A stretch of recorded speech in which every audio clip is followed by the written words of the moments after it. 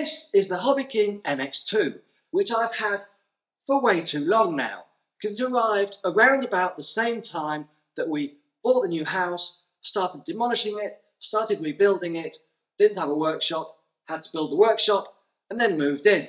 So we already made a short video showing the assembly, but it's time to actually get her finished and get her in the sky. The plane itself comes very highly finished and with everything that you need, barring receiver and batteries. It comes with a carbon fibre wing tube and landing gear, plastic wheel pants, and everything else is pretty much already there. We just need to assemble it. First step is installing the elevator. This just slots into the fuselage. We then measure both sides to make sure that it's perfectly straight to the wing by measuring the wingtip to the tip of the elevator on both sides. And then once we've done that, we're going to glue it in place. Now we need to make sure to use foam safe cyno, so do a quick test first just to make double sure that your cyno is okay for this kind of foam, and if it is, proceed to gluing the rest of it. We'll also glue in place the small foam wedge which covers up the gap through which we inserted the elevator.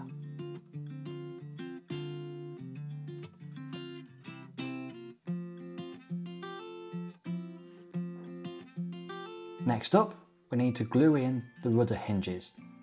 Now this is always a little bit of an awkward job, but the slots are already pre-made for us, so test fit it first. Then we're going to remove it, add a little bit of cyno so the cyno actually goes inside the rudder itself, and then slot in place and activate with kicker. This is attached to the fuselage with a couple of screws, and the wheel itself is controlled directly by the rudder. Now they recommend to glue this small plastic tube in first and then have that control the wheel. I can't see it making much difference personally, but we'll follow the instructions anyway.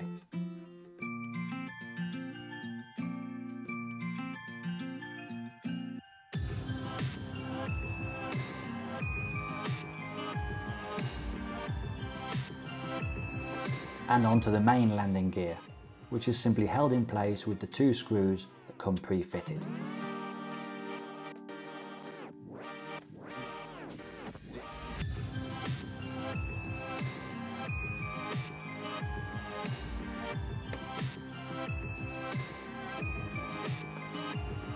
Wheel pants actually come in two halves, so make sure you know which side goes where, and then slot through the screw which will act as the wheel axle.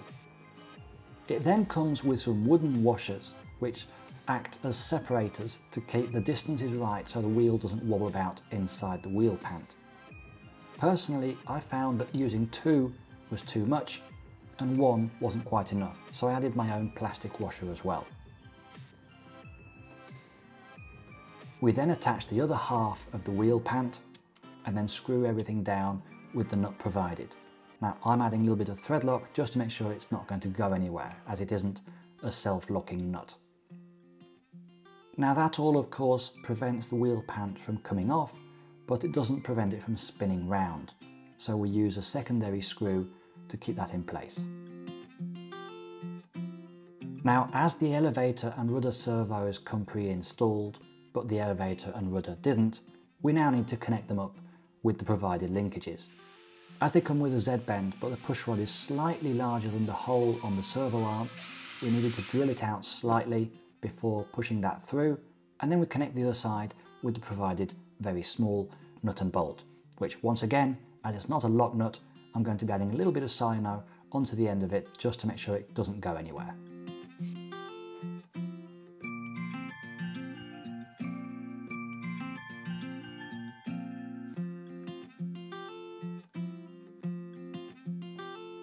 And of course we repeat the whole procedure for the other side, this time for the rudder.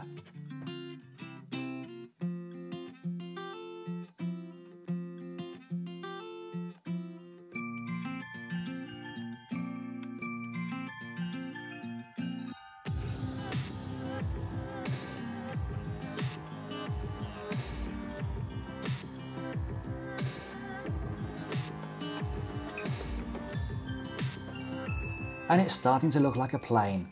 Now of course here we're installing the provided prop and spinner, however now I did remove this again after filming it, as we always want to make sure that when setting up a model we don't have a prop on. We don't want it flying off the table, and we definitely don't want it catching any of our fingers.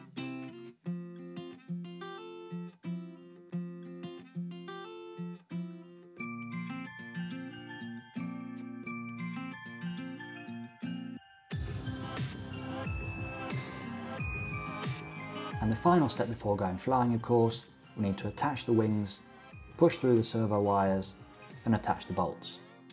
Now in my case, this thing isn't going to be dismantled to go flying, as it fits perfectly well in the back of my car. All in all, as you can see, a very easy model to put together, as everything's pretty much already done for you and no hiccups so far. All that we're left to do is install our receiver of choice, program our radio and go fly. This is what we're going to go do now.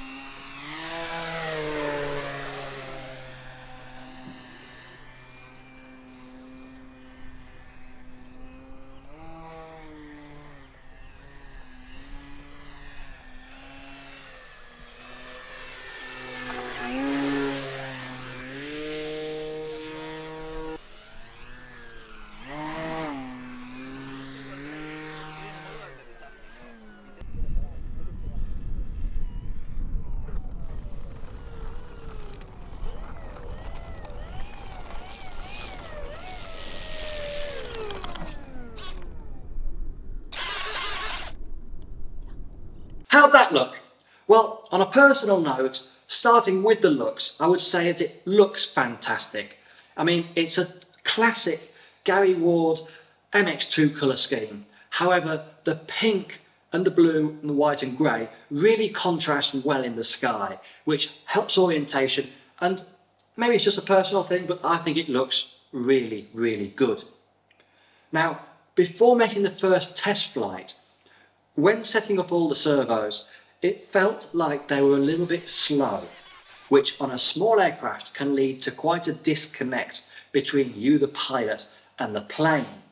However, I'm pleased to report that despite concerns, for whatever reason, I'm not quite sure why, whether it's geometry, airframe, that didn't cause an issue. The plane felt locked in despite not having the quickest servos on the market. I would say that it was actually better and more locked in than the red Avios Extra that we tested around about a year ago. The power plant, as you've seen in the video, is more than enough. There's loads of power in the stock motor, speed controller and prop combination, and it's all running on a 4S LiPo. Now they recommend a 4S 2200 milliamp pack, which I don't have, so I've been using a 3500 milliamp pack, which is a bit bigger and a bit heavier. However, as you've probably guessed by now from the videos, that doesn't seem to be an issue. There's plenty power for the extra weight, and the plane doesn't seem to fly heavy because of it. And with that battery, I was actually getting just under 8 minutes flying, and that's my style of flying. So 8 minutes is a full proper flight on any kind of airplane. Heck, it's more than most of the jets I've got here behind me as well. So all in all, for a plane that you can put in the back of your car and go flying and have fun, definitely 2 thumbs up again. Now it is made out of foam, so any kind of light ding or crash isn't going to be an issue. It is painted foam, just like any kind of this style of aircraft normally, so it will scratch and it will ding. I actually lost the canopy on one flight, and you can see there's a couple of scratches on the paintwork, which unfortunately there's not much you can do about it. Sure, you can touch it up a little bit with some extra paint or a marker, but it's a plane to go to the flying field and have fun with, not worry about, so I'm not too concerned about that. All in all, I'd say a good plane, even if it did take me way too long to actually get it built, flown and produce this video. So to everyone, I hope you enjoyed the video. To the guys at Hobby King, apologies once again for that delay, but you do have here a nice flying airplane, which I look forward to flying some more in the future. So until the next video, when we'll be looking at another one of these airplanes that's similar style, but should be a lot lighter, we'll see you there. Like, subscribe, see you in the next one.